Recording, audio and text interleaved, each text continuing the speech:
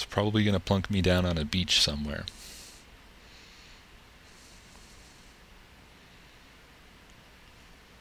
Well, sort of.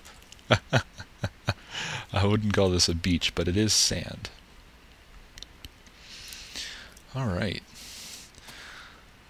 So at this point of the game, all you're doing is probably just looking around and saying, wow, what is this? What is that?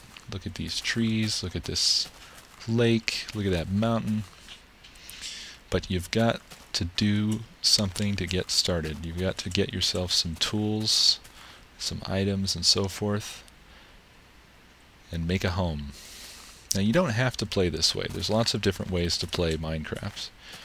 You could set it to peaceful and just focus on collecting items at your leisure and building random things. I personally prefer to play survival style, which is why I set it to hard. So let's cut to the chase. The very first thing everybody does in Minecraft is find a tree to punch. So you walk up to your tree, the nearest tree you can find, and left click on it and hold it down. You'll see the log there start to break, and this log item will drop from it that you can pick up. Easy as that, and you just keep on doing it. Now your character can actually reach for about 4 blocks, so I can actually tear down this whole tree with my fists.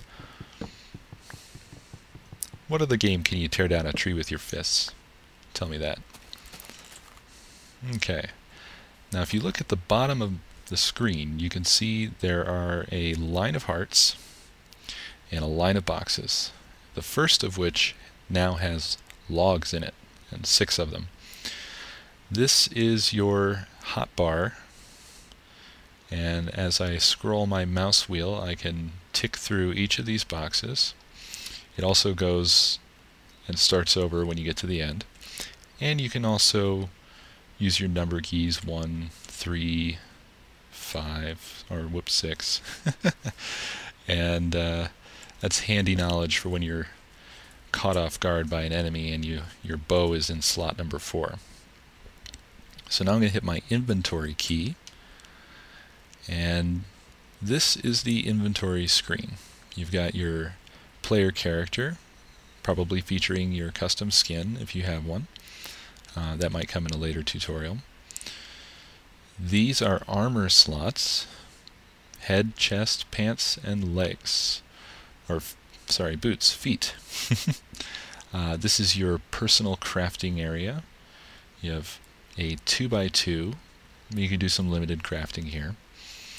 This is your inventory space.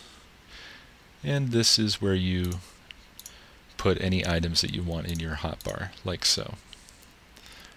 Some other things that are handy to know: if you right-click on a stack of items, you can split it in half, and you can do this until you run out of items, as you can see.